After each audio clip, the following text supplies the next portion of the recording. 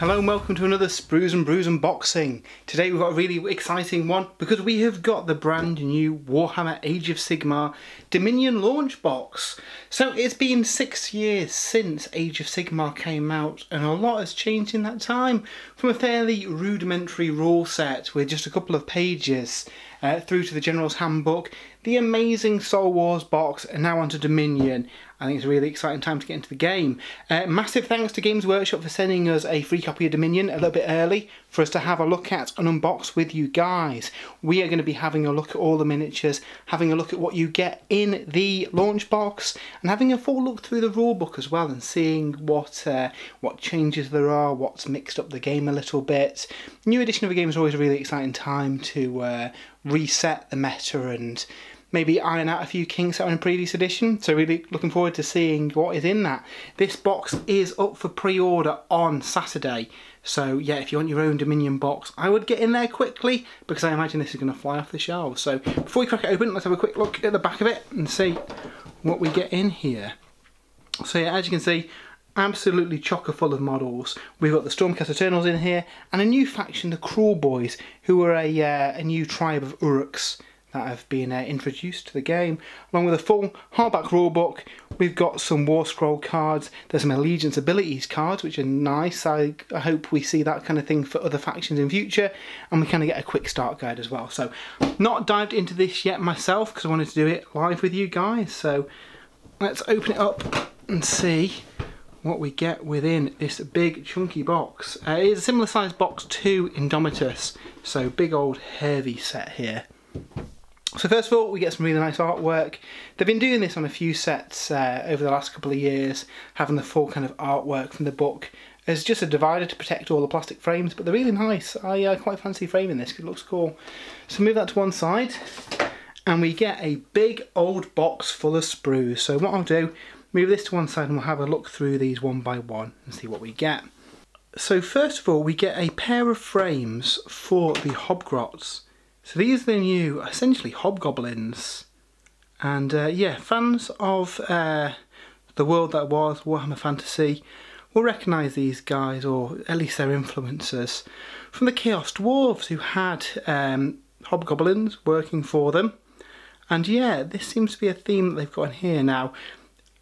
At the time of filming this part, I haven't read through any of the lore of these yet. Later on in the video, I'll have maybe checked out some of the lore, so I'll put in my thoughts on the faction as a whole in there. But these are really, really nice models. Now you get two of these frames. I imagine in a similar way to the Necron Warriors.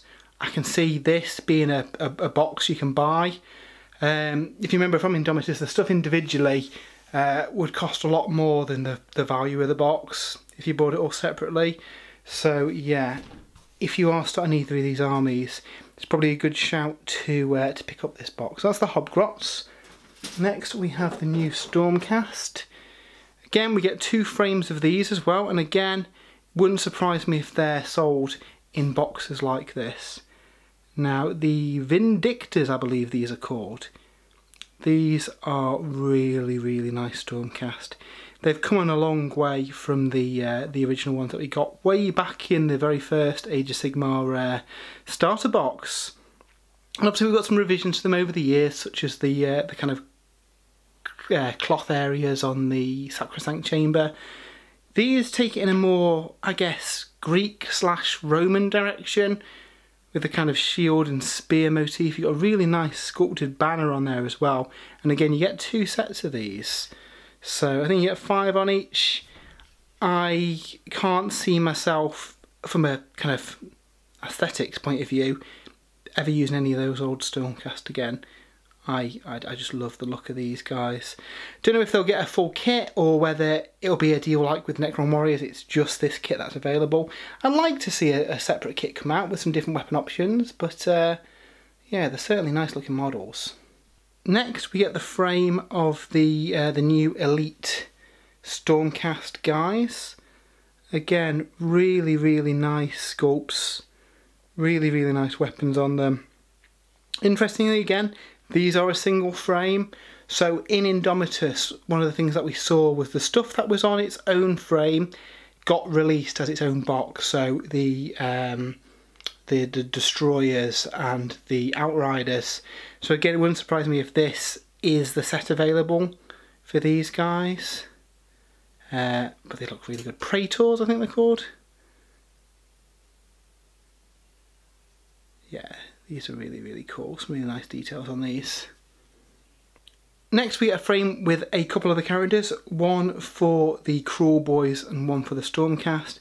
Again, this is similar to the way we saw Indomitus packaged.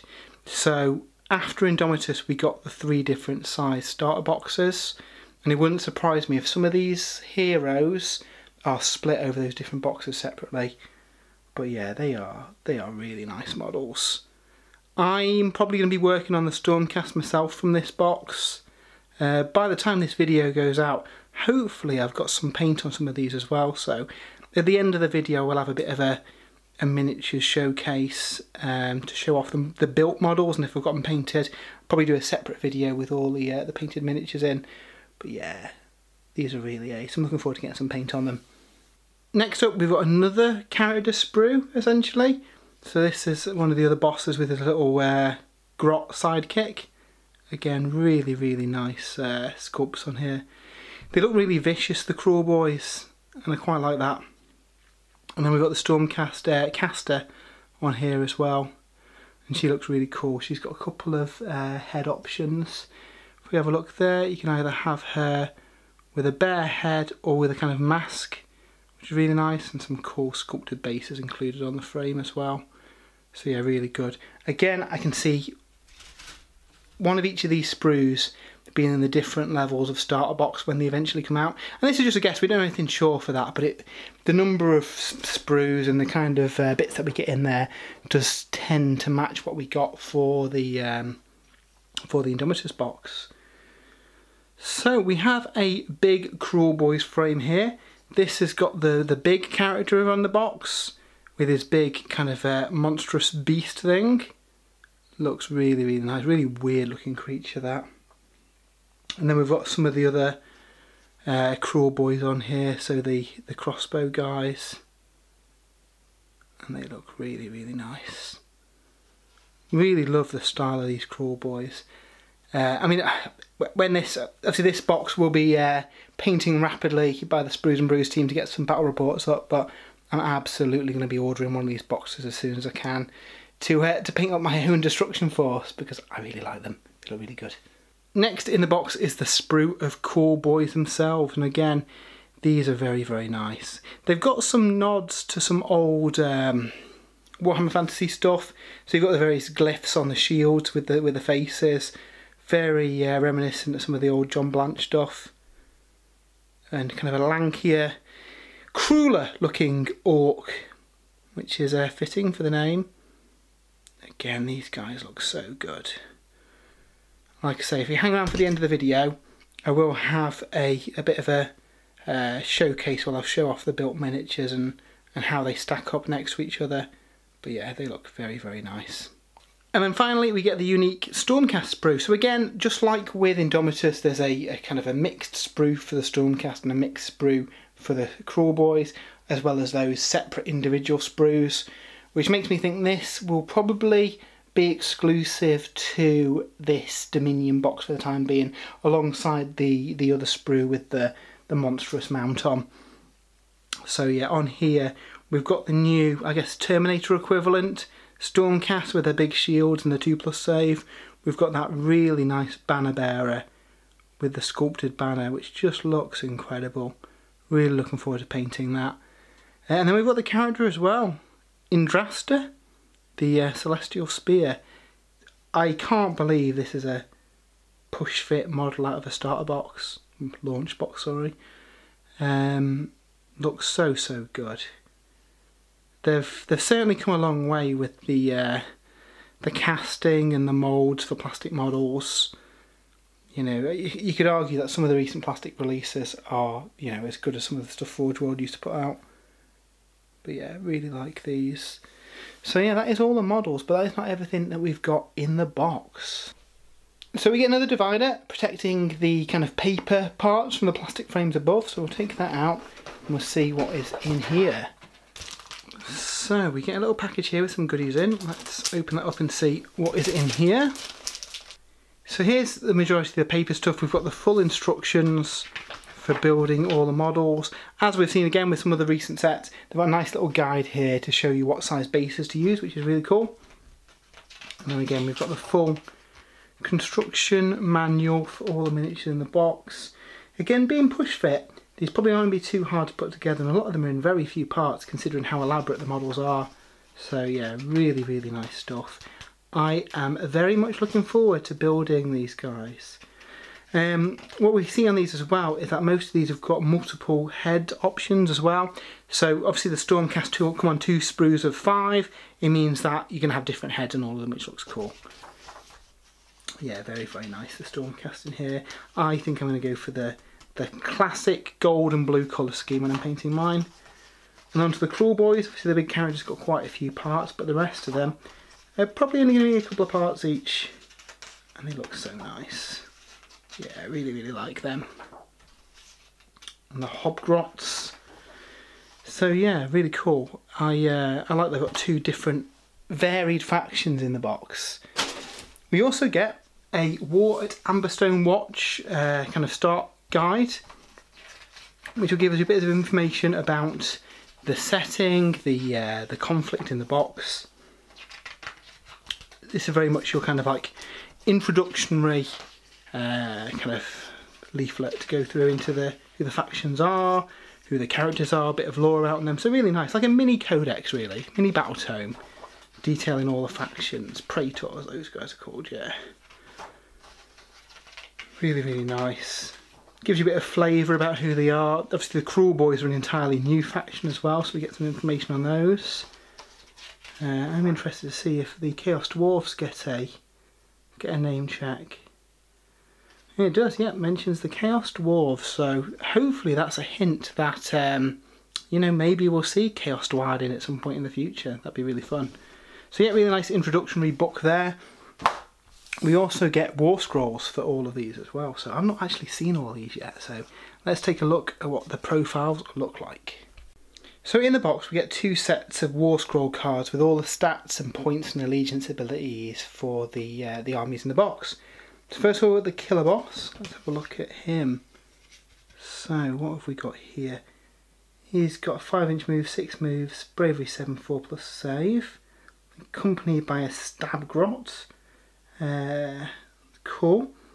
So got an ability: if a friendly Kruleboyz unit fails a battle shock test within 3 inches of any friendly unit with this ability, only 1 model will flee. That's pretty handy, so you can limit yourself against big battle shock there. You hold them off each time a wound or mortal wound is allocated to the unit and not negated. You can choose to risk the unit's Stab Grot. If you do, you must roll a dice. On a 1 to 5 the Stab Grot is killed and the wound negated. On a 6 the Stab Grot is not killed and the wound is negated. That's pretty cool. So you've kind of got a wound shrug that may or may not stick around, depending on if you get lucky. If you keep rolling 6s, then yeah, the Stab Grot lives. But I guess you're going to negate the first wound that he takes in the game, which is pretty fun. Pretty good profile as well, 4 attacks, hitting on 3s, wounding on 3s, -1 rend and a flat 2 damage. Along with the flail with a couple of attacks as well. Yeah, he looks pretty cool. Quite like him. Notice that the keywords, he's got the Uruk Warclans keyword as well. So obviously we might see more when we're digging through the book in a little while, but yeah, I've got a feeling that rather than a Kruleboyz battle tome out, I think we might see a new Warclans one that includes these and Kragnos and all that cool stuff. So yeah, he's pretty nice. Next we've got the Swamp Caller Shaman and Potgrot. So what have we got here? Again, he's got a Potgrot, they're counted as a single model. It looks like he can give a friendly unit within 3 inches elixirs or poisons. That's pretty cool. Basically allowing you to add 1 to saves or make your poison allegiance ability tick off on a 5 rather than a 6. That's pretty cool. And then the Potgrot, what does the Potgrot actually do? Has he got any rules there? I don't think he does. So he's got a spell as well, Summon Bogey Mist, casts on a 7, and if it goes off you add 1 to charge rolls for friendly Kruleboyz and subtract 1 from charge rolls for other units on the battlefield. That's pretty cool, I like that. That's pretty nice. Next we've got the Killer Boss on Great Gnashtooth. This is the big beastie in the box, the kind of like general of the force. He's pretty cool. 10-inch move, 10 wounds, big chunky guy, a lot of attacks, flat 2 damage as well. Not massive rend, but you know, -1 rend, -2 rend's pretty good. All part of the plan. He's got the same ability as the other one, so if there's battle shock within 3 inches, they only lose 1 model. And Savage Hound, add 1 to hit rolls when he makes a charge. Yeah, he's pretty cool. I like him. Next up we've got the Merc Knob. So the Merc Knob is the kind of banner bearer character in the box. When a friendly Kruleboyz unit within 12 inches is affected by a spell, on a 5+, ignore the effect of the spell. That's really good. Yeah, that's very, very good. I mean, Kragnos has got a lot of built-in magic defense. Potentially this army could be really good at ignoring the effects of spells. Yeah, I quite like that. And then Birth of the Mire Drakes. The start of the combat phase, roll the dice for each enemy unit within 3 inches. On a 1 nothing happens. On a 2 to 5 they suffer a mortal wound. On a 6 they suffer D3 mortal wounds. So again, yeah, pretty cool. I mean, for his spell shutting down aura, he's worth taking. Yeah, he's cool. We've got the Gut Rippers. So these are the kind of the new infantry unit. Let's see how these stack up. They've got 2 wounds apiece and a 5+ save. 2 attacks each. The boss has an extra attack. At the start of the charge phase, if the unit is more than 3 inches away from all enemy units, pick an enemy unit within 12 inches that is not a hero or monster and roll 2d6. Add 1 to the roll for every 5 models in the unit. If the roll is equal or greater than the bravery of that unit, subtract 1 from hit rolls. That's pretty cool. So they kind of psych out enemy units and make it harder for them to hit. Yeah, that's pretty fun. They've got not much in the way of rend, but 2 attacks each. Yeah, they're pretty cool. We've then got the Hobgrot Slitters. So yeah, I'm interested to see what these guys do. Only 1 wound each, as you'd imagine. They're only grots. They have got grenades, so an 8-inch ranged attack, which wounds on 3s, -1 rend is pretty good. They've got a standard bearer which lets you reroll battle shock tests. The Musician can let you run and shoot. That's pretty handy. And then Stab and Good. If the unmodified hit for an attack with the Slitter Knives is a 6, it scores 2 hits on the target. Bearing in mind they get 2 attacks each with them. They only wound on 5, so they're not the most offensive unit in the world, but those grenades are pretty nice with a -1 rend, and being able to run and lob them, I think they could be pretty good. But the Man Skewer Bolt Boys, so these are the crossbow fellas. It looks like you can have 2 different shots with it, a hasty shot or an aimed shot. The aimed shot only gets 1 shot, but hits on a 2, wounds on a 3, -1 rend and 2 damage. Or if you're feeling particularly lucky, you can double the shots at a shorter range. It's only hitting on 4s, but it's the same rend and damage. Yeah, that's interesting. I mean, I think I'd probably go for the aimed shot. You've got more range and you're more likely to get them through, but 2 attacks each, if you're feeling particularly lucky, you might be alright there. What else do we do here? When a unit attacks with a mouse or your crossbow, use the aimed shot if it did not make a normal move. Otherwise, use the hasty shot.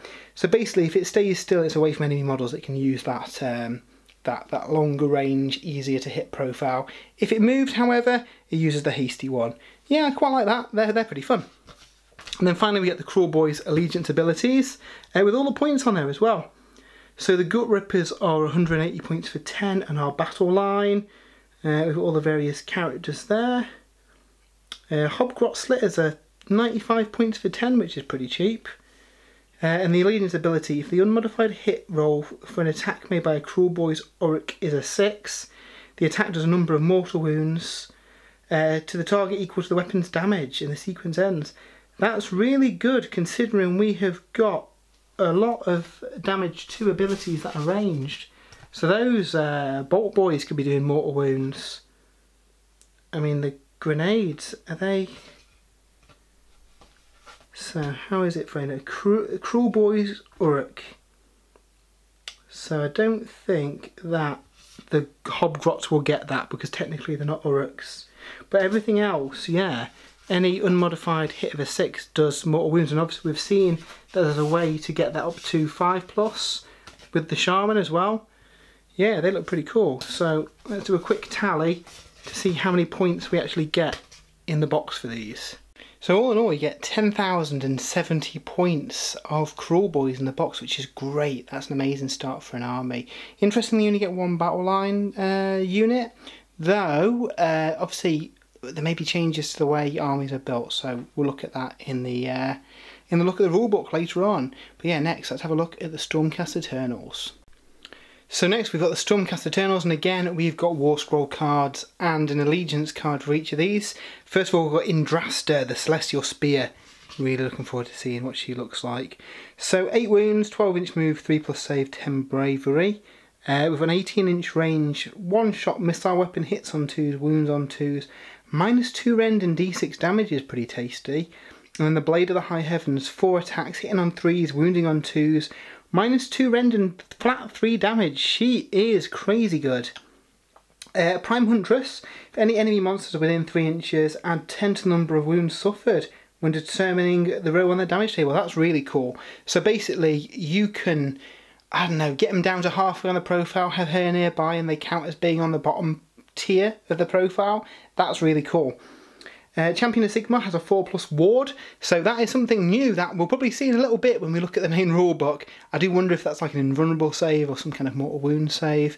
We'll clarify that when we go through the main look of the rulebook. Dazzling Brilliance, once per turn in your hero phase. If the unit's on the battlefield, you can return 1 slain model to each friendly Stormcast Eternals unit with a wounds characteristic of 3 or less that is wholly within 12 inches of the unit. That's amazing too, so she can bring back models to friendly units. Really excited about this person already. And then the Hawk of the Celestial Skies. Do not take battle shock for friendly Stormcast and Cities of Sigmar within 12 inches. That is really cool. And there's no like keyword shenanigans there. She, yeah, just all Stormcast and Cities of Sigmar, so that's really cool. Next we've got the Lord Imperatant. So he's the new guy out of the animated trailer. He has got a 18-inch range baton, d6 attacks, 3+ to hit, 3+ to wound, -1 rend, 1 damage. Again, some pretty good range attacks on these guys. His Warhammer does 4 attacks, 3s, -1 rend, 2 damage. And then he's got his Gryph-hound as well fighting alongside him. They are treated as a single model, so you can't like take out the Gryph-hound. Once per turn he can issue a command without a command point being spent, which is pretty cool. And then once per turn at the end of your movement phase, if any friendly units with this ability on the battlefield, you can say they'll guide the arrival of Sigmar's warriors. Basically lets people come down within 7 inches of the enemy rather than 9 inches, so making those charges a bit easier for those strikes from your Stormcast. So yeah, that's fun. We've got the Knight Arcanum. Now I think we've had a profile for these previously, so I'm not expecting anything massively different here. A basic profile for the caster's weapon. Predatory endless spells cannot pass across this unit or finish a move within 3 inches of the unit. That's pretty interesting. So you've got a bit of endless spell defense there, and the fact that they can't come near her. So essentially, most endless spells can't affect her. That's pretty fun. And then the Blaze of the Heavens. So it's a spell that has a custom value of 7 and a range of 18. Pick an enemy unit within range and visible. They suffer D3 mortal wounds. Add 2 to the range for each of the friendly Stormcast Eternals Thunderstrike unit within 12 inches. Okay, so you can potentially get a long range D3 damage arcane bolt there for a cast of a 7. Yeah, it's not too bad. We've got the Knight Vexilla. Again, that's probably one of my favourite models out of the box. Let's see what he does. Again, he's got an alright combat profile to be fair. 4 attacks, 3 threes, -1, 2 damage. The banner, once per battle, you can pick up to 3 friendly Stormcast Eternals within 12 inches. If you pick them with the ability, you can heal D3 wounds, or if no wounds are allocated, you can return a number of slain models to it. That's really cool.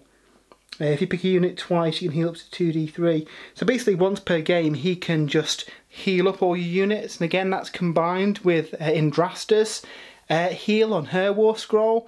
So yeah, the Stormcast have turned into like a mini death army, which is ironic considering they used souls stolen from Nagash to create them. Then we've got the Soul Charge icon. You can reroll charge rolls for friendly Stormcast within 12 inches, and I think that they had previously on the Knight Vexillus, but I think this healing thing is new. That's really cool. Then we come to the Vindictors. These are the new kind of like battle line choice for the Stormcast.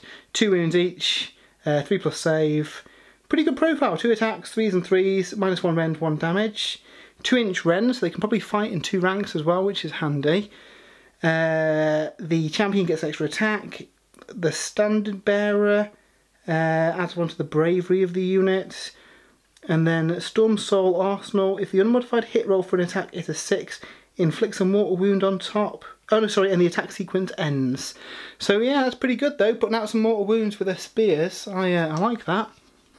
Next up we've got the Praetors. These are phenomenal models as well. So these are like the bodyguard guys. They've got 3 wounds each and a 3+ save. 3 attacks, 3 3s, -1 2 damage. A lot of the Stormcast seem to have a similar profile there. Soul Forge Guardians, at the start of the first battle round, you pick a Stormcast Eternal hero who they'll be bound to. Roll the dice when you allocate a wound or mortal wound while they're within 3 inches. On a 1 or 2 it goes to the hero as normal. On a 3 to 4 it's allocated to this unit. On a 5 or 6 it's completely negated. That's really cool. So traditionally in the past these kinds of abilities have always passed wounds over to the unit. With these guys there's a 1 in 3 chance that the wounds just get negated altogether. Yeah, they're really fun. And then we've got the Annihilators. These are the, let's call them Terminators. 2+ save, big chunky Stormcast. Again, similar profile to the other guys that we've seen, only a 1-inch range though. Blazing Impact, we've seen this on Warcon a couple of days ago. When the unit's set up for the first time, you roll a dice for every enemy unit within 10 inches. On a 3+ they take D3 mortal wounds, and you can reroll charges. And then when they actually charge in, they do impact hits. So you can pick an enemy unit within 1 inch and roll a number of dice equal to the unmodified charge roll. Subtract 1 if they've got 2, and subtract 2 if they've only got 1 model. For each 4+ they do a mortal wound. So if you roll a long charge, you could do a load of mortal wounds there if you're really lucky. So yeah, they're really cool. And then finally we've got the Stormcast Eternals. Points and allegiance abilities. So yeah, 300 points for Indrasta, 140 points for the Vindictors. Again, we'll tot up this in a second and just see how many points that we do get. Allegiance ability, Scions of the Storm I think is the same. For each unit on the battlefield you can have 1 set up in the sky which comes down. And then Blaze of Glory, if a friendly Stormcast Eternals model is slain within 1 inch of an enemy unit, before removing the model pick an enemy unit within 1 inch and roll a number of dice equal to the wounds characteristic. Add 1 if they've got Thunderstrike armour. For each 6 they take a mortal wound. That's interesting. So not only can you bring your models back, but when they die they can do damage to nearby units. So yeah, potentially you don't mind losing a couple of units if you've got Indrasta nearby who can bring models back each turn as well. That's pretty cool, I like that. I'm interested to see what we get for the full Stormcast book in the future. So the Stormcast army totals at 1360 points, so you get a massive Stormcast force in this box. And it's probably an indication that, like we saw with 40k, the average size of armies is going to be smaller in comparison in this edition. But yeah, so across both armies you're getting over 2,000 points worth of stuff in here. Crazy good. But that's not all, let's crack on and see what else we get in the box. And packed in the very bottom of this very full box is all the bases and stuff packaged away in these sides. And then we have got the new core rulebook as well. So like with Indomitus, you get a nice limited edition cover on here. This is available separately the same day. This is up for pre-order as well on Saturday. So what we're going to do is jump cut to inside here, and for the next half of the show we'll go through all the new rules and visit all the changes in the new edition of Age of Sigmar. So we'll see you in a second. So now on to the bit I know a lot of people have been looking forward to, the core book itself. So I've had a couple of days with this book now, and yeah, it is really cool. As we've seen with the previous edition of the game, first half of this is pretty much dedicated to the lore. Got some nice new art in there. Pretty much brings us up to date with the situation so far. So where all the factions are up to, we get information on the events leading up to this, such as the Broken Realms series. And yeah, really, really cool. Obviously, if you are an existing fan of Age of Sigmar, you are going to know a lot of this already, but there is new stuff in here. This takes us right up to the era of the Beast, which is after the release of Kragnos and the Broken Realms. We see all that reflected in here. We also see that the mortal realms were in a pretty poor state when they were ravaged by chaos and before Sigmar came to reclaim them. So really kind of touches on that again, which we visited back in the original release of Age of Sigmar. But yeah, this has fleshed it out and given it a bit more life. There's lots of new artwork in here. We also get lots of cool new maps and the like. Yeah, pretty much making it the, I guess, up-to-date one-stop shop for all your Age of Sigmar lore as well, which is really cool. Obviously, with the previous edition, what we saw was the lore get advanced through supplements and expansions, so I'm sure we're going to see the same here. Lots of new info like the Dawnbringer Crusades, who are essentially the cities of Sigmar expanding out into the wilderness to try and set up new new kind of forts and cities to try and reclaim some of the wilderness around them, which is really cool. So I do wonder if we'll see the Dawnbringer Crusades as a new army, I guess, to replace the cities of Sigmar, maybe fold in some new plastic kits. It talks about big floating islands that carry all basically prefabbed buildings that they drop down to create these rapidly constructed towns on the fly. And in here, I think it's been shown on Warcom as well, there are some images of some of that new scenery to reflect that. Some big towers and walls, and yeah, all looks really good. But yeah, basically, if you've got the second edition book, it's a similar kind of format where they'll go through all the various towns and locations and realms. Again, really fleshing it out since it was in the first edition.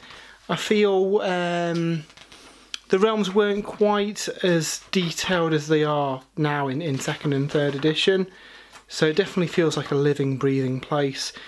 You know, obviously we've got lots of stuff like the Soulbound RPG that is expanded on that as well. So yeah, this is pretty much your complete lore so far. And as with other books, we get a nice section going through all the various factions. Definitely good for someone maybe new to the game as well, who want to know about all the various factions and pick which army they're going to do. They're all detailed here with loads of lore. Nobody's kind of missed out.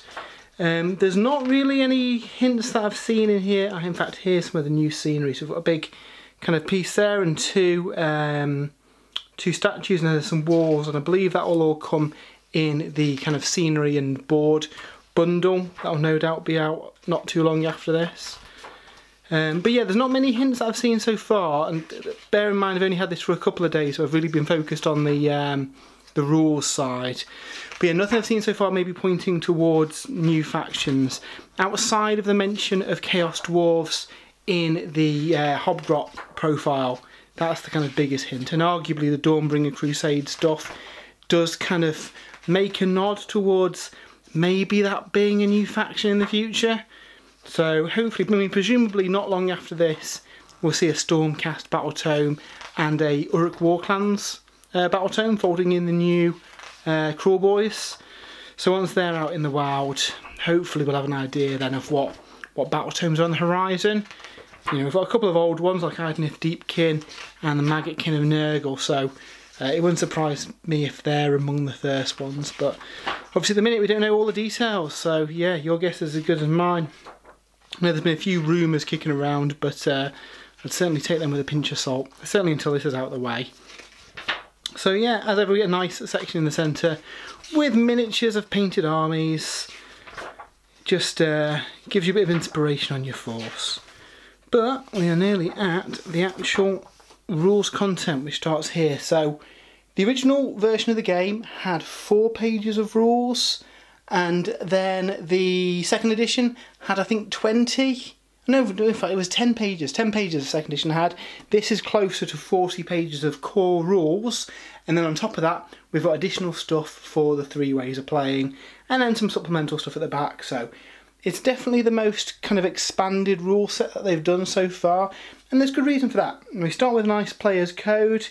This is something that you often see at tournaments, just basically encouraging good playing and sportsmanship, so really good to see. The actual rules themselves are broken down into various kind of categories and subcategories and sub-subcategories under that, basically breaking down every rule concept into a numbered point, which means they can do really good things like cross-reference other rules. You've got kind of highlighted statements related to various game mechanics. You've got a sidebar as well that clarifies some of the concepts discussed. So yeah, really clear rule book. I really like that it's numbered and everything is rule referenced back and forth. So it's going to be a lot easier to look up rules on this one, which is good because it is a little bit more complex than the previous edition of the game. One of the first new things that people will see is the coherency rules. So in the new edition, a unit of 1 to 5 models has to be within an inch of another model, and a unit of 6 or more models has to be within an inch of 2 or more models. So a handy diagram at the bottom here just explaining you could do kind of like a zigzag formation to keep that coherency, but this unit wouldn't be able to be in a line because the model at the end wouldn't be within an inch of another model. And you know what? I like that. One of the things I dislike about Age of Sigmar in the past is where you've got just lines of troops basically fencing off parts of the battlefield. It didn't seem particularly realistic, or, you know, as realistic as you can get in a game with, you know, dragons and demons and monsters. And it just didn't look good aesthetically on the table. I don't know about you, but I like blocks of troops in multiple ranks, vibe of the, you know, the world that was Warhammer. And this kind of captures that. You've got, you know, units that really, if they've got long range weapons, they can fight in 2 ranks. You've got blocks that can move up the battlefield. You're going to have to be clever with your deployment. If you want to fence things off, you can still do it, but you're going to have multiple units and make sure that you've covered that land. So yeah, I think it's a good change.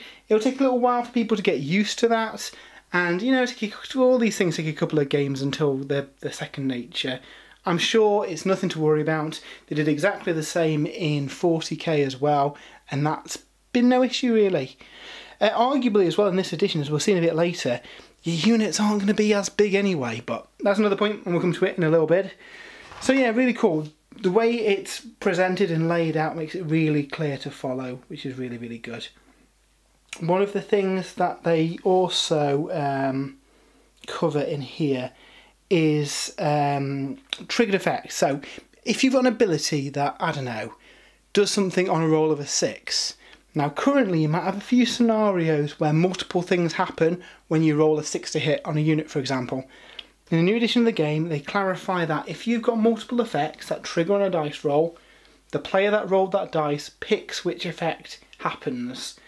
So I don't know, you've got a unit that, I don't know, their war scroll says that on hits of 6, they do mortal wounds, but then they're in an aura that causes them to get an additional, I don't know, additional hit on a roll of a 6. Under the new rules, when you roll a dice, you'd be able to pick which of those 2 effects trigger if you did roll a 6. Which is good because it means you can, obviously you're not getting the benefit of both of them at the same time, but you could have a different effect trigger each time you're fighting based on what you rolled, which is pretty handy. So nice clarification.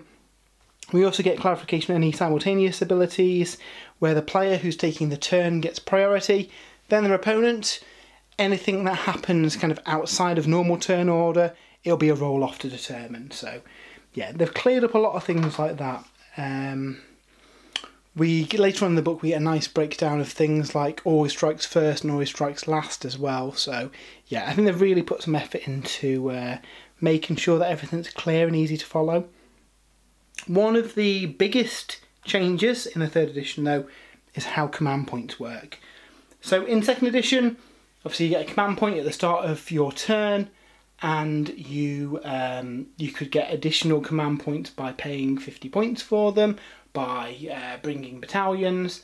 That's all changed somewhat. So if you pick to go first in a battle round, you get 1 command point. The person who goes second in the battle round gets 2 command points. You also get an additional command point if your general is alive and on the table as well.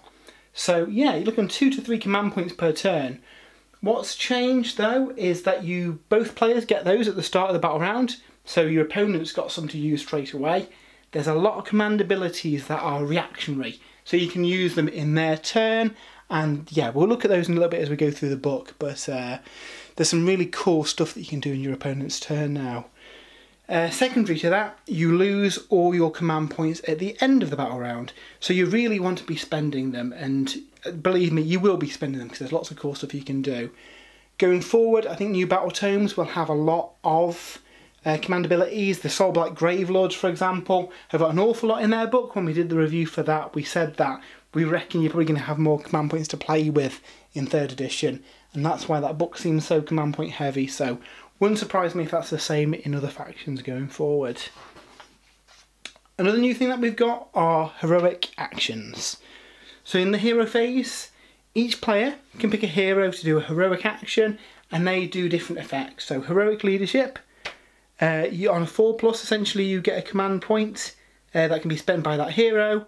If your general's dead, that turns to a 2+. So basically it's a sub-officer stepping up and taking command in the event of the general dying, and that's why he gets it on a 2+. That's pretty fun. Again, another source of those command points. Heroic willpower lets them unbind a spell as if they were a wizard. So that gives a bit of magical defense to non-mage heavy armies, as you know. We've got Khorne, for example. You can now stop a spell by using this, which is really nice. The strongest one is their finest hour. That can be used once per game per hero, and that adds 1 to their wound rolls and 1 to their save rolls. So that can also be comboed with command abilities as well, because in the new edition, command abilities, each unit can only issue a maximum of 1 command ability, and each unit can only receive a maximum of 1 command ability, and each command ability can only be used once per phase. So there's quite a few restrictions. This gives you some of the effects of some command abilities without being a command ability, freeing up your character to use those elsewhere. So yeah, they're pretty cool. And then finally we've got heroic recovery. This is a nice way of healing up your characters. You roll 2d6. If it's less than your hero's bravery, you heal d3 wounds. If it's equal to your hero's bravery, you heal 1 wound.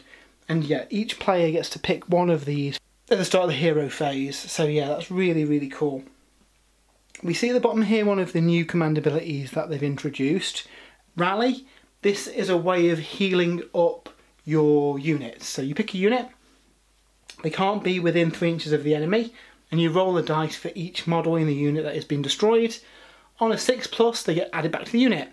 So if you're really lucky, you could have, say, a unit of Man-Crusher Gargants that have lost 2 models and there's 1 left. You could roll 2 dice and be really lucky, get 2 6s and have a full strength unit to get.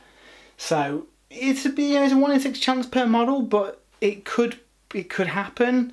I think that's really good, especially on elite units, so Varangard, stuff like that. I'd certainly chance it and take the chance to do it. And it's at the start of the hero phase, so it doesn't specify that it's your hero phase, so equally you can do it in your opponent's turn. And a lot of these new command abilities, I think you're expected to use within your opponent's hero phase, making it, even within your even within your opponent's turn, making the game a lot more interactive, and you can get involved more during their turn, which is a really, really cool thing to see. For movement, they've clarified a few things. So a normal move is a move that isn't a run or a charge. That clears up a few things, such as the Blood Knights for the Gravelords. They had a rule that was odd under 2nd edition, where they could make a normal move while in combat.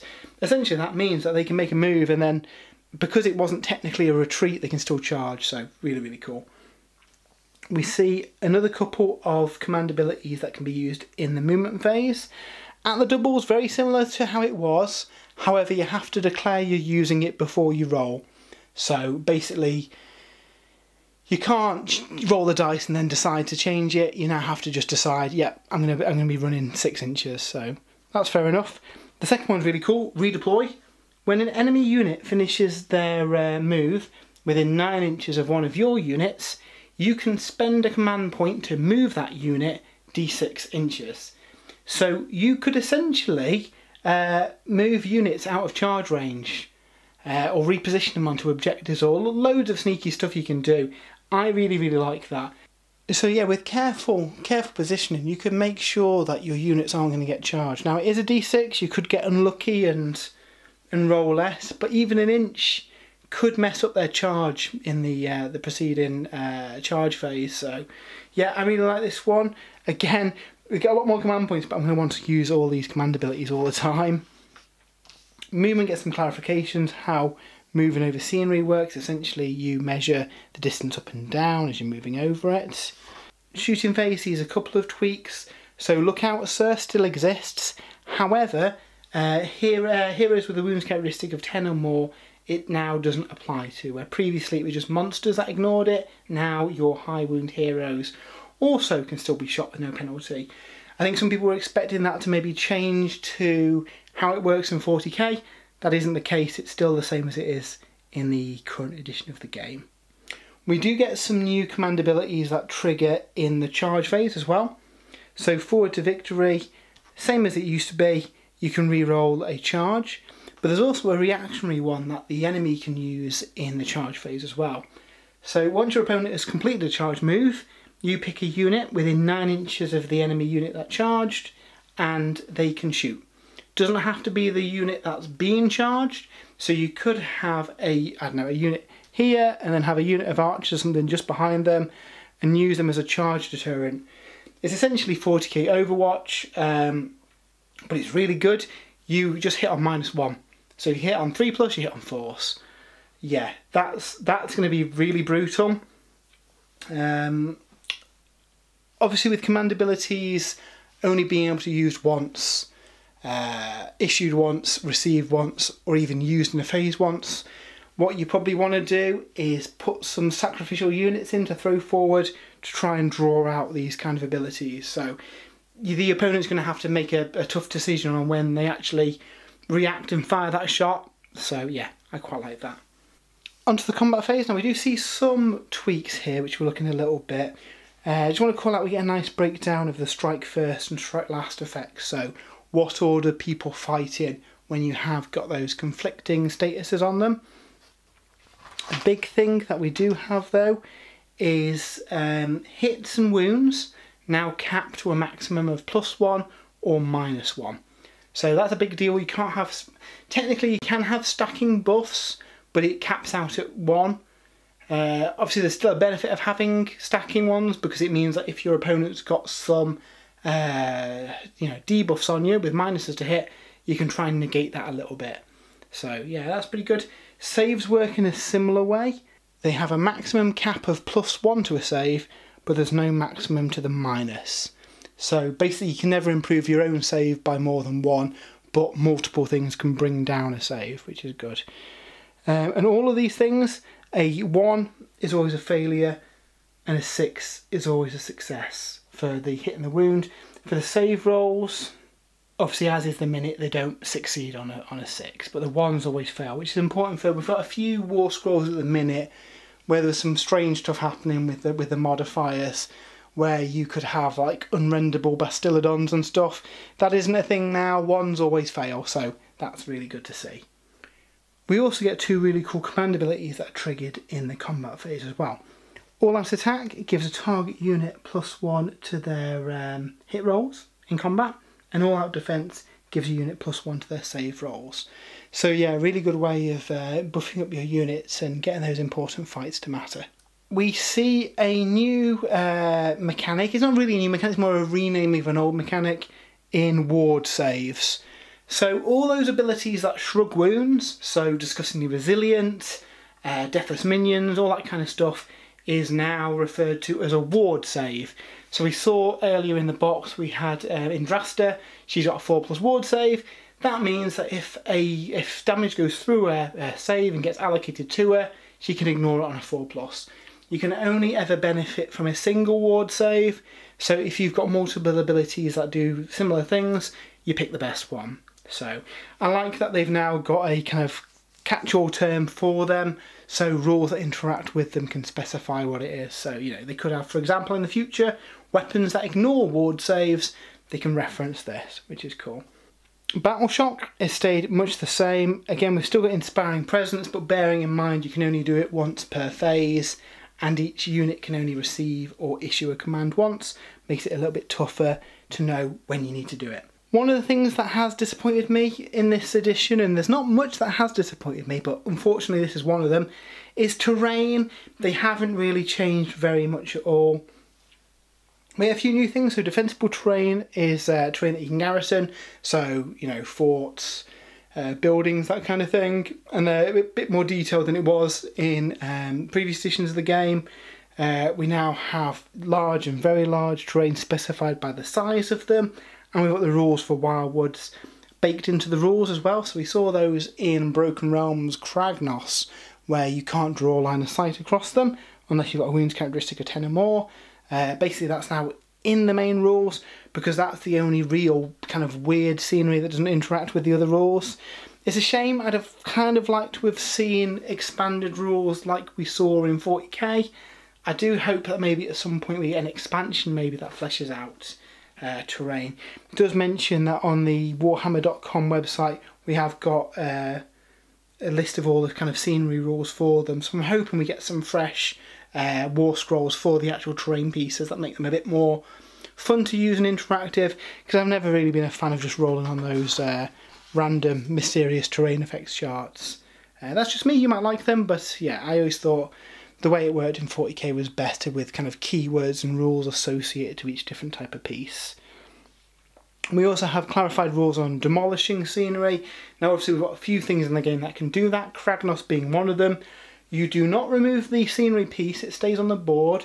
However, it can no longer be garrisoned, and if it's a terrain piece, you no longer get the benefits of that, the terrain piece. So yeah, but it's interesting that you keep the piece on the board, because I think when we first originally read it, we thought you'd remove the entire scenery piece, which makes moving around a bit easier and kind of changes the layout of the battlefield.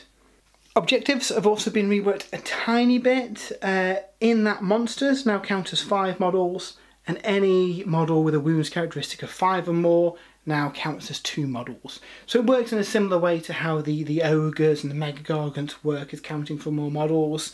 Makes those larger models a bit more important for capturing objectives now, where previously, you know, a dragon standing on an objective with 2 goblins near him would lose the objective to the goblins, which always felt a little bit silly in Sigmar, so I'm glad that they've changed that. Objective marker itself is still the same, it is the point in the centre. No 40k changed to the objective itself was the whole thing. No, it's just a central point, and it's still 6 inches from that for control.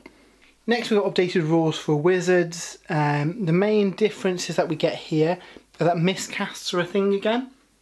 So if you roll a double 1, you suffer D3 mortal wounds, and that wizard can't cast any more spells that phase. So really like this. It makes it a bit of a risk to try and cast throwaway spells, because potentially you could do some major damage to yourself. So always liked miscasts and perils of the warp and stuff like that. So good to see it back in the game. The spells themselves have been reworked quite a bit. So Arcane Bolt is now completely different. It goes off on a 5. And it essentially then creates a ball of energy that floats above the head of your wizard. At any point until the next hero phase, they can choose to unleash that magical bolt to an enemy unit within 12 inches to do 1 mortal wound, or an enemy unit within 3 inches to do D3 mortal wounds, kind of making it into a defensive Overwatch ability. Equally, because you don't have to launch it until your next hero phase, if an enemy unit maybe moves across their path within 12 inches of them, you could fire off the Arcane Bolt. So yeah, quite an interesting one, I like that one. Mystic Shield has also been reworked. It now goes off on a 5 and it adds 1 to your save. So that's how it was back in the original version of Age of Sigmar. Then it changed to reroll 1s. It is back to +1 save, and that is again due to the fact that these save modifiers cap at +1. It means that, you know, you've not got potential of putting silly unrenderable saves on things. Endless spells have changed quite a bit, and we've seen a little bit the kind of full breakdown of them, but basically priests can now try to dispel them as well, which is interesting. Priests have got quite a few new buffs in this new edition, and I can see a lot of people trying to bring a priest with them in their army because they can do some pretty cool stuff. Endless spells now also end as well when they hit the board edge, so it is easier to deal with endless spells arguably, but they are really, really good. So we see here the full rules for endless spells, and in the previous edition of the game, you'd launch it, you do some damage, and then the control of the endless spells would be based on who had the priority, and then you'd alternate controlling endless spells one after the other.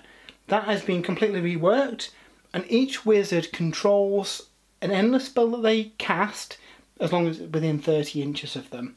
Now, each wizard can only control one endless spell at a time.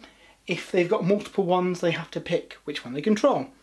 So then you go through every hero phase, so that is yours and your opponent's, not at the start of the battle round, and move your endless spells. The opponent will move their endless spells, and then anything that's out of range of your wizards is deemed as a wild endless spell, and then you take turns moving them, starting with the player who took the first turn. This gives you a load more control over those endless spells. Before, there was always a bit of a liability in case that endless spell turned around and hit you in the face. As long as you keep it within 30 inches of yourself, you've got full control of that endless spell, and it's moving in your turn and your opponent's turn as well, meaning that potentially you can do a lot more damage with them. Now, we know that in the General's Handbook there's going to be updated profiles for the endless spells. At the time of recording, we haven't had access to the General's Handbook yet, so I don't know what they are.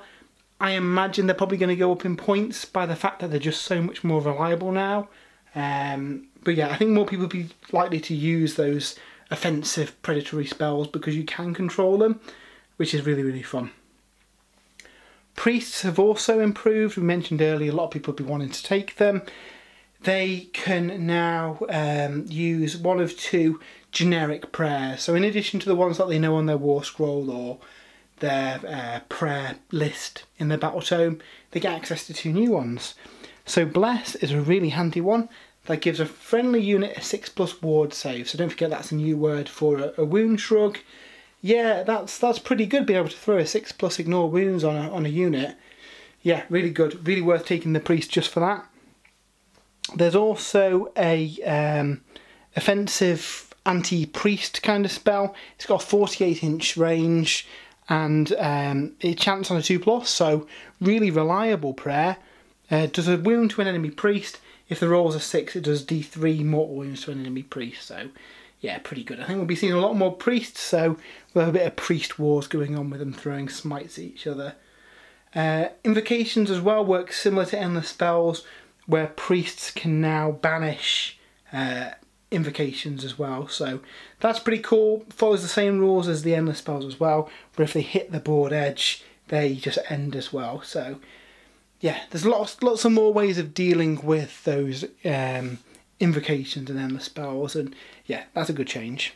Another thing that's got a buff in the book are monsters. Now, obviously we saw earlier that monsters count as more models for the purposes of controlling objectives.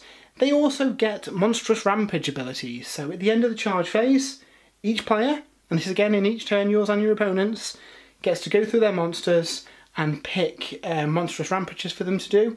There's a total of 4 of them.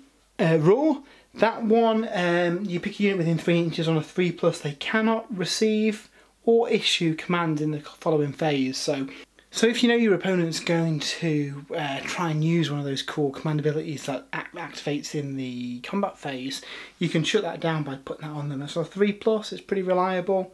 Yeah, that's not too bad. We've got Stomp, essentially in a 2+, it does some mortal wounds to them. Titanic Duel gives you a +1 to hit against a specific monster, which is really cool. And then finally, Smash to Rubble on a 3+, basically destroys a terrain piece, like we said earlier. It stays on the board, but it loses its rules, basically. So you can shut down those army terrain pieces that I know some people find frustrating. Just throw a monster at them and they'll break it. It'd be really cool. We then get some clarifications on profiles and damage tables, and again, everything's broken down, so it's very clear and can be rules referenced later on how the various rules interact with each other. So again, I think that's a really good thing. We get a new concept in the way you build your armies, however. So currently, each unit has a minimum size and a maximum size. In the 3rd edition of Sigmar, that concept is gone. Everything just has a cost. And then all non-battle line units you can reinforce once, and all battle line units you can reinforce twice. So what that means is, for each time you reinforce a unit, you can add another increment of troops to it. So say if you had a 10-man squad of goblins, for example, and they were battle line, you could choose to reinforce it once to make it a unit of 20, or reinforce it twice to make it a unit of 30. If, however, you had a unit of 3, Varangard for example, and they weren't battle line, the most you could do is reinforce them once to have a unit of 6. So that is going to change the way people build lists, because you're not necessarily going to be able to have some of the units that you previously had at the sizes you used to have. What works kind of in tandem with this is that in match play games there's a cap on how many reinforcements you can do. For 2,000 points I think it's 4 times. Your battle line unit that you reinforce twice, that counts as 2. So you're not going to be able to bring all your armies at this full squad size. I very much feel that a lot of your force is going to be at those minimum base unit sizes off the profile, which is really interesting. But you've got to decide whether you reinforce your elite units, so they're more of a hammer, or do you reinforce your battle line units that can be reinforced twice and maybe use them to sit on an objective as a bit of an anvil. So yeah, I think that we'll see people maybe leaning towards units that haven't been used in the past. Bearing in mind coherency as well, some of those elite units with big bases are going to be a bit cumbersome in large sizes, so you might be better off taking them in smaller units. Obviously in the Dominion box we see a lot of the Stormcast have a 2-inch range, which means they work really well in 2 ranks of 5 as a nice kind of smaller fighting block rather than the big strings of troops that you used to see. So yeah, I really think this is going to mix up the armies that we see a little bit. Another thing we get clarified in here as well are units with conditional battle line status. So for example, in Cities of Sigmar, there's a way of taking steam tanks as battle line. When they become battle line, they lose the Behemoth keyword.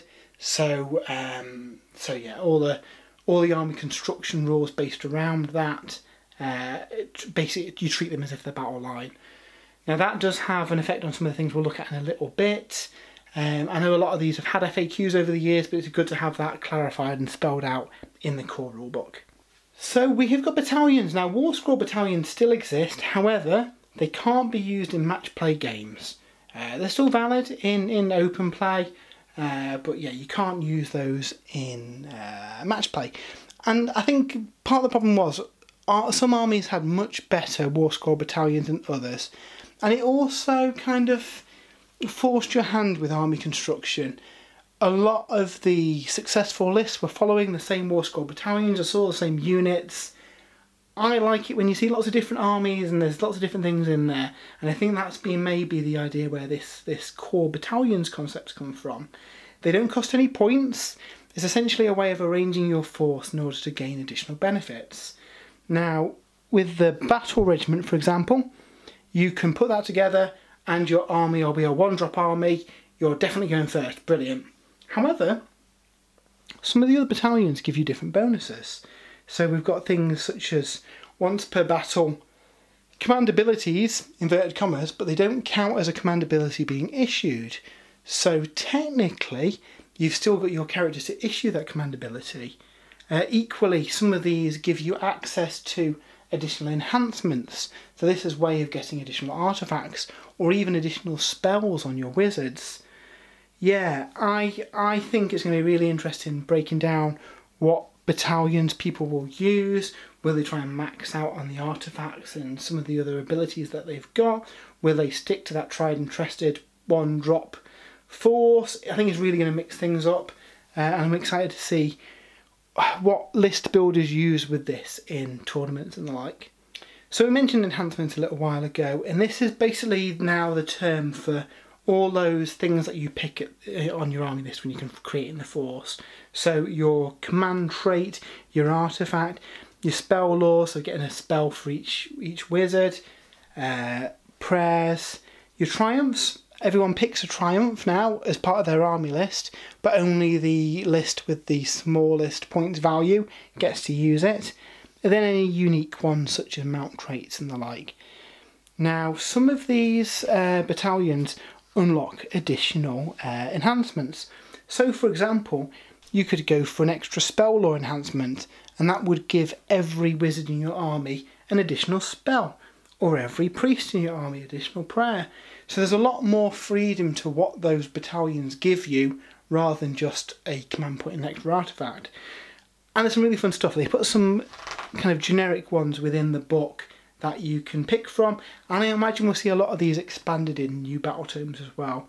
So for the universal command traits, we've got reroll, run in charge, we've got in the hero phase on a 5+ you get a command point, we've got reroll chanting if they're a priest, you can add a wound to the characteristic, or they can reroll cast and dispel, so they're pretty good. We've got some generic artefacts that are pretty nice, 5+ ward save, giving one of their weapons +1 damage. You can make them a wizard, or if they're already a wizard they can attempt to cast an additional spell. And you've got the Seed of Rebirth, which lets them reroll the Battle Recovery heroic ability. So that's the one where you can regain wounds in the hero phase. We then get some universal spells. Obviously there's a lot less than we did when we had the various realm spells, but they are very good. So Flaming Weapon goes off on a 6, and you can give one of their weapons +1 damage, which is really good. Levitate gives a unit fly, and Ghost Mist, you can basically make a piece of terrain block line of sight. So some pretty interesting stuff. The really cool ones, I think, are the priest ones, and this is why I think a lot of people will want to take some priests in their forces. Guidance can give you an extra command point. Heal, you pick a unit within 12 inches, goes off on a 3+, and you can heal D3 wounds allocated to the model. That's really cool. Curse is also ace. You pick an enemy unit, and it makes it so that any hits of 6 against them cause a mortal wound in addition to any other damage. So yeah, I think these are really good abilities, and I'm going to try and squeeze some priests into my list to make advantage of them. And then the triumphs that we get again are different than what we had previously. We've got Bloodthirsty, which lets you reroll the charge roll. You've got Inspired, which lets a unit have +1 to wound rolls. And you've got Indomitable, which lets you auto pass Battle Shock. And again, in theory, you could use a battalion to purchase additional triumphs, and you can stack these up, but you're going to get the benefit of them if you've got the lower points value, so it's a bit of a gamble, that one. The book then goes through the concept of battle packs, and this is very much like it is in 40k. So this is a way of separating the actual kind of core rules from the pack of battle plans that you're playing the game with. It lets you have your open narrative and match play as separate things and have separate supplements that interact separately without affecting the main rules, which is a really slick way of doing it. It's worked really well in 40k. Another thing I like about this as well, we see a lot of the studio armies, and we've seen this in the Crusade sections in 40k, and again I really like seeing people's actual armies that they use. It's a lot of fun. So first in the book we've got Open Play, and Open Play is pretty fun. This is, I guess, the most bare bones, no nonsense version of Age of Sigmar. Essentially it lets you generate up a random mission and play through that, so don't worry about having a necessarily balanced force that's on the players to come up. This is more like, I suppose, the vibe of the original Age of Sigmar. Just throw some models on the table and have a fun time. Obviously, you know, you've got points values to get a force together on there, and we split the table size into 3 different sizes. So 750 points, which uses a smallest 30 inches by 44 inch footprint, 2,000 points, which is double that, and over 2,000 points, which is an extra one of those towers again. So again, that's using the increments that have been seen in 40k. So they're basically in increments of Warcry boards or Kill Team boards. But yeah, basically with that, you've got a number of different charts to generate up your mission. So you roll up randomly the deployment map, you roll up the victory conditions, the twist, the ruse, and an arcane prize. So yeah, pretty fun. Now I've not really done much in the way of open play, but I do see the appeal of those quick charts to just roll up a nice random battle. Now the thing I'm most excited about in this book, however, is the narrative play section. Now, regular viewers will know that Crusade was our favourite thing about the latest edition of 40k, and this is essentially Crusade for Age of Sigmar. Path to Glory, they call it, and this is a way of chronicling your army's legend up through your characters getting experience, maybe getting injured when they lose in battle. In addition to that, in the Path to Glory system, you actually kind of build up your own stronghold and settlement and have all these territories around it that give you different abilities. So you could have wildlands within your territory that is teeming with monsters, so it's easier to bring a monster to your list, giving you +1 on your monster allowance. At the start of the game you've got quite limited allowances of what units you can bring, and then by growing your territory and having these different strongholds and areas, you can build that up. Very, very similar to how it works in 40k with the requisition points. It's glory in Path to Glory, but it's essentially the same thing and lets you upgrade all those things. I really like the kind of territories and stronghold mechanic, because you can upgrade them and give them different bonuses, and yeah, we'll see some of them later. They're really fun. What's also different is that in Path to Glory you pick a quest that is maybe kind of independent of the missions that you're playing. There could be one where you're looking for an artifact, so over the course of a couple of games you eventually find this artifact and get to add a artifact to your order of battle. Or maybe you're hunting down a wild endless spell, so you're maybe searching like forests and graveyards to try and find this. Eventually you'll get it and be able to add it to your roster. So really, really fun. And again, you can kind of create some really nice narrative with these, which I guess is the intent. Now, there's a few things in here that point towards there being a series of supplements. They do say that they're going to bring out books set in different parts of the realms which expand this further, which again I'm really excited to see.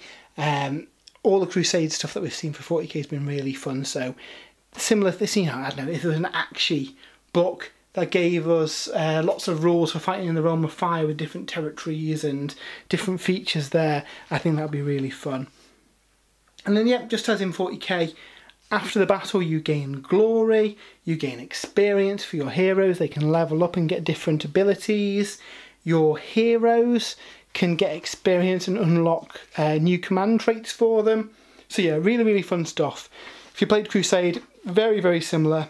The main difference really being the stronghold system. So the stronghold controls how many territories you can have, how many barracks you can have. So barracks is what you use to upgrade the number of units that you've got. So in 40k, technically, you can keep adding your supply level up, so you can always keep adding units to it. In Sigmar, it is based around your barracks, so an imposing stronghold, for example, can only have 5 barracks. Once you've hit that cap, you can't add any more barracks until you level it up to a mighty stronghold. But obviously there's, you know, quite a lot of glory requirements in order to do that. So that's a really good way of kind of maybe reining you in a little bit and keeping the campaign on focus, which is really fun.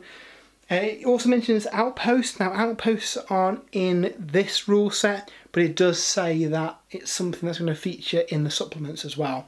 So that's intriguing. I wonder if there'll be different rules for different factions as well. So I don't know, Gravelords get a spooky old castle in the middle of nowhere that gets some special abilities.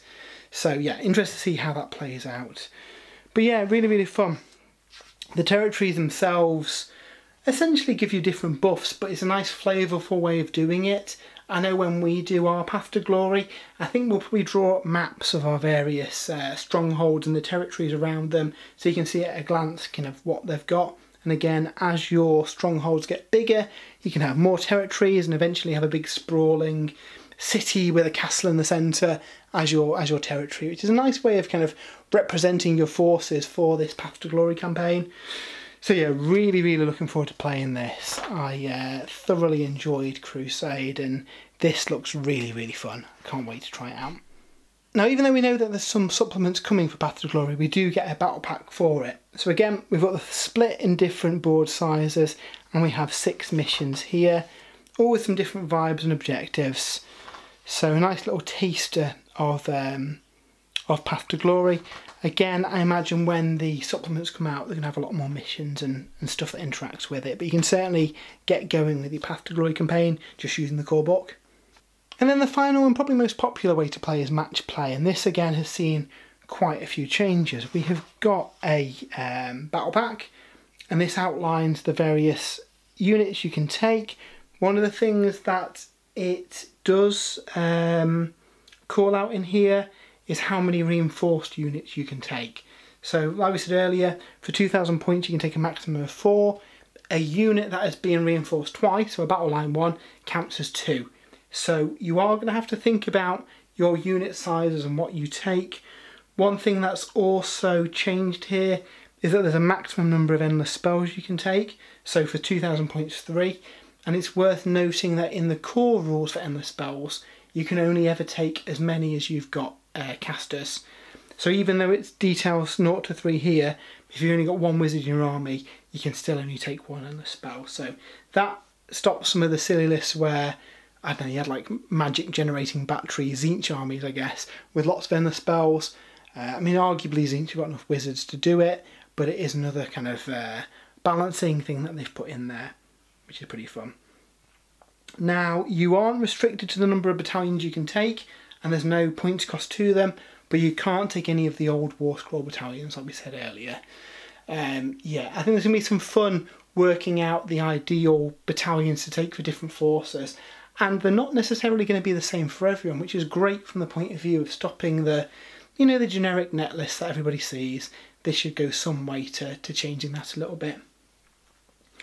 One of the other new things that we see in match play are grand strategies. So this is a way of getting 3 additional victory points at the end of the game. We've got Sever the Head. You've got to take out all the heroes in your enemy's force. We've got Vendetta. You've got to take out your enemy's general while yours is still alive. And then Hold the Line. You've got to have battle line units left on the battlefield. So yeah, pretty interesting. They're worth 3 points, and really it might persuade people to take a lot of battle lines to keep those back, because that's arguably the easiest one to keep, though I guess if the opponent knows you've got that, they can be trying to take out your battle lines. So yeah, these will be interesting. Obviously your opponent's trying to complete their grand strategy as well. Adding another twist on top of that though are the battle tactics. So at the start of your hero phase you have to pick a battle tactic, and you can only try each battle tactic once, and this is a way of getting another 2 victory points during that turn. So Break Their Spirit, destroy an enemy unit within your opponent's territory. Broken Ranks, destroy an enemy unit from their starting army, so that means that summoned units won't work for that one. We've got Conquer, take an objective that your opponent controls. You've got Repel, pick an enemy unit within your territory. If you destroy it you get the point. Seize the Centre, you've got to get more friendly models than enemy models within 6 inches of the centre. And then Slay the Warlord, slay your opponent's general. And again, they'll be trying to do the same to you. You declare this, so you each know what you're doing. Yeah, I think this is going to be a really interesting way of mixing it up. That's a lot of command points over the course of the game. Another 10 there, plus 3 for the grand strategy. That could really change the outcome of some of these missions. Now in the book we only get 3 battle plans. They are kind of variants and stuff that we've seen, so you know, burning objectives, that kind of thing. We know General's Handbook is out the same day as this book, so I imagine we'll get a lot more missions within that book. But at least you get 3 in the book to start with. And then the final part of the book goes through some just variants, different ways of playing, kind of fun one-off games that you'll probably do. So we see Siege Warfare. This is very similar to the Siege rules we've seen in the Broken Realms series, and a battle plan to go with it. We see Triumph and Treachery return. So back in Warhammer Fantasy, Triumph and Treachery was our favourite way of playing games of Warhammer, and this returns, and again it keeps the same concept. Each turn you pick who your opponent is, you can't affect any other players. Nice way of 4 players getting together and stabbing each other in the back, which is really fun. I hope we see this expanded and some more Triumph and Treachery missions come out, because obviously at the minute we've only got the 1 battle plan for it. And then finally there's rules for fighting underground in tunnels, with wild monsters and that kind of thing. So these aren't necessarily going to be games that you play all the time, but they are fun one-off ones. I mean, if they expanded Triumph and Treachery into its own supplement, I would absolutely play that all the time, because we love Triumph and Treachery. So yeah, and that is the new core book for Age of Sigmar. Really impressed with what they've done. I really like the way they've got all the rules referenced, and I think it's going to make things a lot easier to know what's happening in the game, be able to reference rules. FAQs will be easier to do because they can reference specific points in the document as well. So I know that was a long old video, but that was a look at the new Dominion launch box for the 3rd edition of Warhammer Age of Sigmar. Massive thanks to Games Workshop for sending us this early for us to have a look at. Currently furiously painting up the miniatures as well, so hopefully by the time this is up I should have some pictures of the painted models on the website, if not very soon after. We will also be looking to do a battle report on the day the game goes up for pre-order, live here on YouTube and over on Twitch as well, using the forces out of this box. So yeah, if you are interested in seeing that, give us a follow and you'll get notified when that goes up. But yeah, really good box. We don't know the price. I believe it's going to be around £125. That's not confirmed. By the time this video is out, that might be general knowledge anyway. 125 is the price point for Indomitus. Now if you think the rulebook's what, £30–40 alone, considering you get 2 armies, both of which are over 1,000 points, I think that's an absolute steal. Obviously we've seen from Indomitus as well, when the miniatures came out separately, the value of the box is a lot more than the sticker price. So yeah, I know obviously we've been lucky enough to get one. I would say if you do want to get it, just make sure that you're on the Games Workshop website early, because I think it will be popular. I think there will be people disappointed that they can't get hold of one. If it does sell out, hopefully we do see something similar to last year where Games Workshop make them to order. Obviously that's not guaranteed or a given. I hope we have got enough supply for everyone to get one though, because it is a great box, and I'd much rather this be a permanent line than the kind of starter boxes that they've got for 40k, just because it's such a good box for getting into the game. So yeah, but no, really good. I've really enjoyed building the models from it. The rulebook's great. Really looking forward to playing some games with it. And obviously we've only had a couple of days with this in the short space of time before the video had to go live. So over the next week on Sprues and Brews, we will be updating this with more thoughts as we get some more games in and get our teeth into the system. Any quirks that we find, anything like that. If you do want the full kind of deep dive into everything in the book, I have got a full write-up over on the website as well, where I break down everything, all the command abilities, all the profiles of the units, the whole lot. So if you're interested in that, check it out. But yeah, I hope you've enjoyed this video. I know it's a long one, but I wanted to make sure we had everything covered from the new Dominion box. So yeah, we'll have a lot of cool Age of Sigmar content coming up. So yeah, make sure you're subscribed if you want to see it all. And yeah, hope we see you soon. Have a good one.